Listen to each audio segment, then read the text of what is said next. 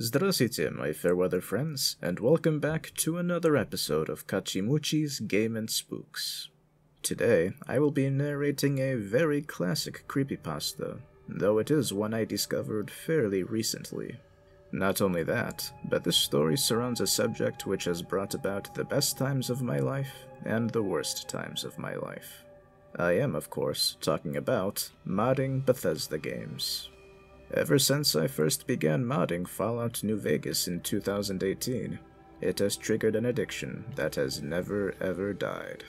As such, I truly and honestly do empathize with the pain that ESP files can bring us.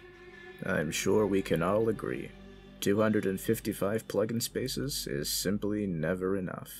And so, speaking of ESPs, today's creepypasta is JVK1166Z.ESP. This is an Elder Scrolls Morrowind creepypasta, and I believe it has an anonymous author. The story is about a creepy mod that the author discovers during the early days of Bethesda game modding. He describes his experiences playing it, and the consequences that befell others who played it as well. I will confess that I'm not the biggest fan of the Elder Scrolls, more Fallout of course, but that doesn't mean I don't understand the pain that modding can bring us. And so, without any further ado, let us begin JVK1166Z.ESP by an anonymous author. Some people might recall some momentary buzz caused a couple years ago by a particularly odd Morrowind mod. The file was named JVK1166Z.ESP. It was never posted on any of the larger Elder Scrolls communities, usually just smaller boards and role-playing groups. I know, in a few cases, rather than it being posted, it was sent via private message or email to a chosen few. It was only up for a few days, to the best of my knowledge. It caused the buzz because it was a virus, or seemed to be. If you tried to load the game with the mod active, it would hang at the initial load screen for a full hour, and then crash to the desktop. If you let it get that far, your install of Morrowind, along with any save files you had, would become completely corrupted. Nobody could figure out what the mod was trying to do, since it couldn't be opened in the construction set. Eventually, warnings were distributed not to use it if you found it, and things died down. About a year later, in a mod board I used to frequent, somebody popped up with the mod again. He said he was PM'd by a lurker who deleted his account immediately after sending. He also said that the person advised him to try playing the mod through DOSBox. For some reason, this worked. Sort of. The game was a bit laggy, and you couldn't get into options, load game, the console, or really anything else other than the game itself. The quick save and quick load hot buttons worked, but that was it. And the quick save file seemed to be just part of the game file, so you couldn't get at it anymore. Some speculated that the changed game used an older graphics renderer, making DOSBox necessary. But it didn't look any different. This part I can speak about from personal experience. When you start a new game in JVK, as the board came to call it, once you left the starting bit in the census office and came into the game proper, the first thing you notice is that the quote-unquote prophecy has been severed box pops up. This is because every single NPC having to do with the main quest is dead, with the sole exception of Yagrum Bagarn, the last of the Dwemer. Their corpses never despawn, so you can go check on all of them. In effect, you begin in a world that is doomed to start with. The second thing that you notice is that you're losing health. It's only a bit, but it keeps happening, a little bit at a time. The longer you stay in one place, the quicker it seems to occur. If you let this health loss kill you, you'll find the cause. A figure we came to call the Assassin, because he seems to wear a retextured version of the Dark Brotherhood armor from Tribunal, even though the expansions don't work in JVK. It's all black, completely untextured, like he's just a hole in space. The way he moves, he gave me quite a start, the first time I saw him scuttling around my dead body. He crawls inhumanly on his hands and feet, his arms and legs splayed out like a spider. You usually only see him after death, crawling around and over your body just before the reload box popped up. Occasionally, you could catch a glimpse of him darting around a corner, or crawling on a wall or ceiling. It made the game very difficult to play at night. Other than that, the only noticeable difference is that at night, at random intervals, every NPC in the game will go outside for a few minutes. During this time, the only thing they will say when hailed is, quote-unquote, "watch the sky." Once they return to their normal behavior, they act like normal though. After a while, a player on the board discovered a new NPC named Tierras, a male Dunmer in the temple at Ghost Gate. Two things are noticeable about this NPC. First is his robe, a unique article of clothing that was lovingly rendered with twinkling stars all across it, looking like a torn-off chunk of the night sky. The second is that all of his dialogue, in addition to showing up in the dialogue box, is voiced. You can skip it if you wish, but it all sounds like the default male Dunmer voice. Some people said that they thought the voice was slightly different, but it was a very, very good imitation. I won't go into the details, but the quest line he sends you on has to do with a dungeon referred to simply as the Citadel. Up until this point, the quests were all of a fairly generic, discover the secrets of the ancients bent. The entrance to this dungeon is on a small island far to the west of Morrowind proper. I eventually discovered that if you used a scroll of Icarian flight at the westernmost point on the main landmass and jumped directly west, you'd end up almost exactly at the island. Even though the dungeon is called the Citadel, it goes straight down. It dwarves any other dungeon, both in size and difficulty. From a natural cave area, you'll proceed down into an ancestral tomb-looking area, then a Daedric ruin area, and then a Dwemer ruin area. I made it down to the Dwemer ruins before I quit. The creatures here were strong enough that a level 20 character would have to take care, and since you can't use the console in JVK, level 20 took a while to get to. Since quick save and quick load are your only options, it's all too easy to get yourself into an impossible situation too. I did, and I just didn't have the energy to start over. Now what I'm telling you is based on what those few who went further reported. Past the Dwemer ruins, you find yourself in a level like the Dwemer ruins, but darker. Rather than the usual bronze, all the surfaces, including those of the creatures, are black. The sounds of machinery are loud here, and grow louder still, randomly. There's also steam or fog everywhere, limiting your vision to about 10 in-game feet or so. If you can make it through all of this, you will reach a hall that those who found it called the Portrait Room. Like the fire and torches or other effects from early 3D games, this room has picture frames that always face directly at you, no matter how you look at them. The images in the frames were always randomly chosen images from your My Pictures folder. On the board, the ones who got there had some fun, posting screenshots of the portrait room with various pictures in the frames. Usually porn, of course. At the end of the hall was a locked door. After admitting defeat and returning to Tierras, everybody just found him saying, "Watch the sky," in his gravelly voice. What's more, nobody else in the game would say anything. There was just a completely blank dialogue box, with no options at all. They wouldn't even rattle off the usual canned audible greetings. The only exception was at night. Whenever they'd go out for a few minutes, they'd still repeat it. Watch the sky. At this point, one of the players, a friend of mine from the board, noticed, and a few others who got this far agreed, that the night sky was no longer the usual night sky of Tamriel. It had changed to a depiction of the real night sky. And it moved. From this point on, everything is based off of what this one person reported. Eventually he got himself kicked from the board, but I kept in contact with him for as long as he responded. According to him, based on the constellations and planets, the sky started around February 2005.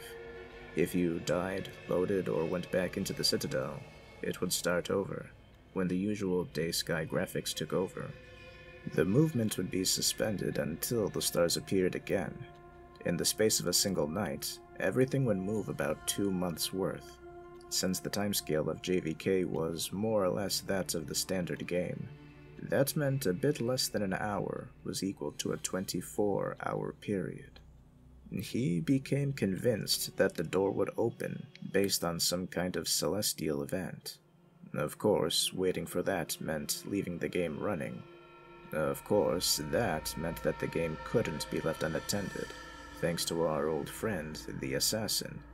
My friend decided that he'd hang out for a whole day, just to see if anything happened. That would be about a year's worth of movement. Here's the post he made at the end of this experiment. I loaded in Satanin, where it all starts. It wasn't too bad, just had to check in now and then to move around, and heal to make sure I wasn't dying. But check it out. 24 hours exactly in, and the assassin has learned a new trick. He screams. I was reading, and all of a sudden, this crazy loud shriek just about makes me crap myself. It's like something out of a horror movie. I look up, and there he is, just crouched down right in front of me. Of course, the second I moved my character, he ran off. When I went back down to the portrait room, the door was still locked. Damn it, damn it, damn it. A bit later, he came to the decision that he needed to wait 3 days for 3 years. The PM advising us to try DOSBox showed up in February of 2008, was his reasoning anyways. After the first shriek, the assassin starts hitting you out of nowhere. Now he'll shriek, and if you don't move for a few seconds after that, he hits you. I think whoever made the mod was trying to help. At night I've got my headphones on, and I was kinda dozing off when he wakes me up with the shriek. I jiggle the mouse and I'm good. That post was 2 days in, from his laptop. Once it was over... Fuck. So fucking done. So I wait the 3 days, right? And right after the fucking assassin made me jiggle the mouse, he shrieks again. So I look, and everyone in town is outside. They're all saying, "Watch the sky." I don't see anything though. But then, the game starts getting dark. Like, really dark. I turn up the brightness all the way on my monitor, and I can still barely see. I can see other people in the game. Little figures running around in the distance, just running back and forth. If I tried to get close, they run off. Now, I was trying to sleep, so the lights are off, and this is kinda creepy. I don't want to get up to turn on my light because I don't want to miss anything, but nothing fucking happens. Eventually, I go back to the Citadel. It's still dark, and I gotta swim. And the whole time, I can see all these guys swimming around me, just barely there. I make it to the Citadel, and it's normal light inside, and I get worried. Sure enough, the portrait door is still fucking closed. I go outside, and it's all starting over. So that's it. I'm fucking going to bed, and I'm fucking done. The end. After that, 2 things happened.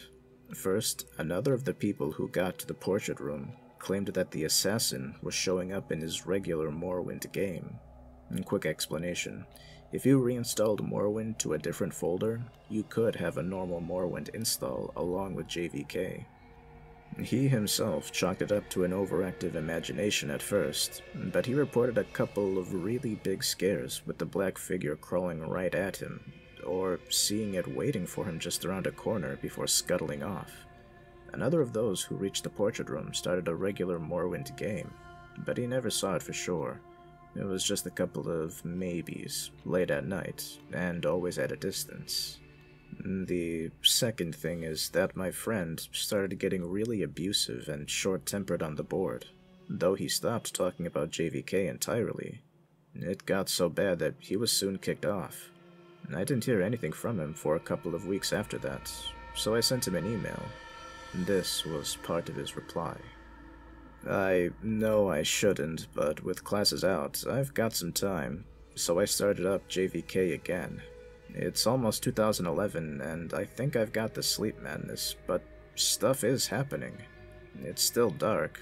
Once it gets dark, it never gets any lighter. It stays that way. The people moved a few months ago. Everyone in Sedanin just went to that little bandit cave and moved in.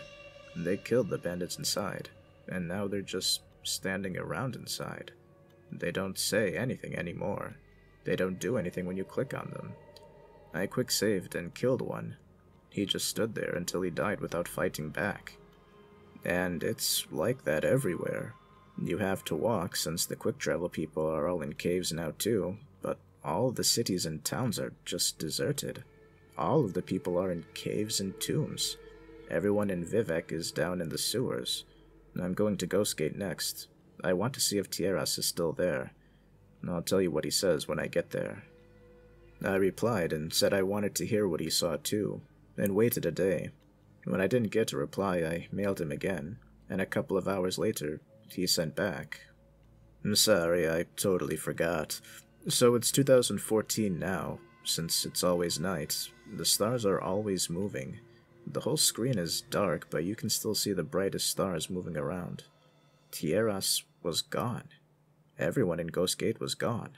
I don't know where they went. They're not in any of the nearby caves.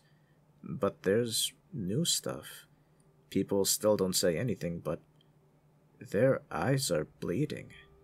It's so dark that even with a light spell, we have to get right up against them to see. But there they are. Little dark streaks coming down from their eyes. I think I gotta be getting close.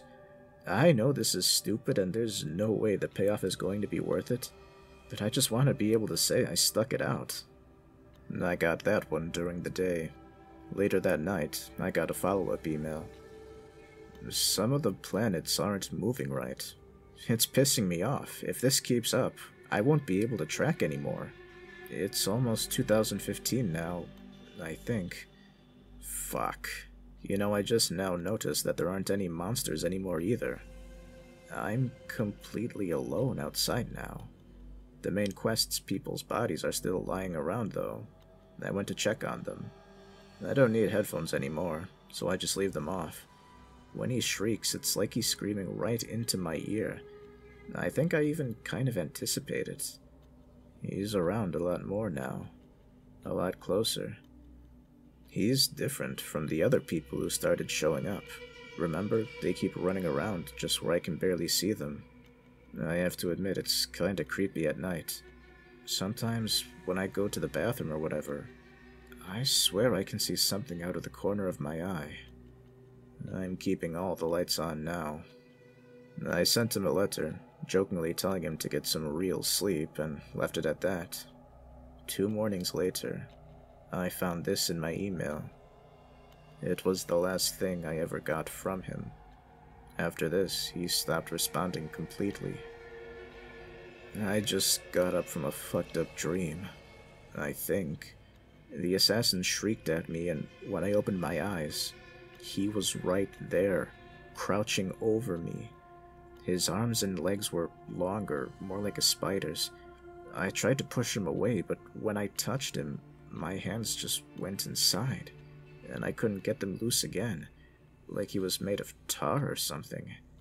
Then I woke up. I thought he was gone, but when I looked at the monitor, I wasn't where I was. I was in the Coprosarium with Yagrum. For once, the light was okay, and I could see him all bloated on those mechanical spider legs. I sat down at the computer and he started talking to me. Not in a box, but really talking to me, in Tierras' voice. He knew things about me. He told me things that I never told anyone. Some things I totally forgot about. He told me that almost nobody had made it this far, and that the door would open up soon. I just had to hang on a little while longer. He said I'd know when it was time. He said I might be the first one to see what was inside. And then I woke up for real. But I was at the computer. I still wasn't where I was. I'm swimming out to the Citadel Island, and I can hear this tapping. It's at my window. It's over on the left. So I'm sending you this because I left my laptop on my bed. To the right, just a little tap, tap, tap, tap. Like he's knocking his finger against the glass. I might still be dreaming now. So I guess that's the end of the story. I know there's a few other stories floating around about the mod, but this is the only one I know is true, as far as it goes. I deleted my JVK copy of the game pretty much right after I gave up, but I'd like to get the mod again, if anyone still has a copy of the file. I'd like to see some more of this for myself. The end.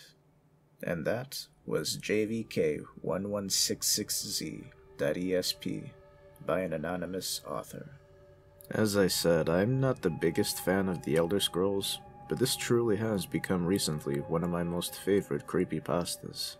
I truly believe that in order to understand the story properly, you do need to have some experience with Bethesda game modding. Similar to how in the creepypasta unknown format, one would understand it best if they had some experience with game piracy. As a guy who's downloaded at least 1,000 Fallout mods, there has been a time or two when I've accidentally discovered a creepy Easter egg left by one of the mods. And that gives me a fashion of relatability that I believe most readers of the story wouldn't have been able to experience. I will also say that, in terms of Bethesda game modding, this story is rather realistic as well in its depiction. Besides the haunting dreams of the player's friend, all of the aspects of the game mod seem to be something that could really exist in a true Morrowind mod. That is, except for one very glaring issue.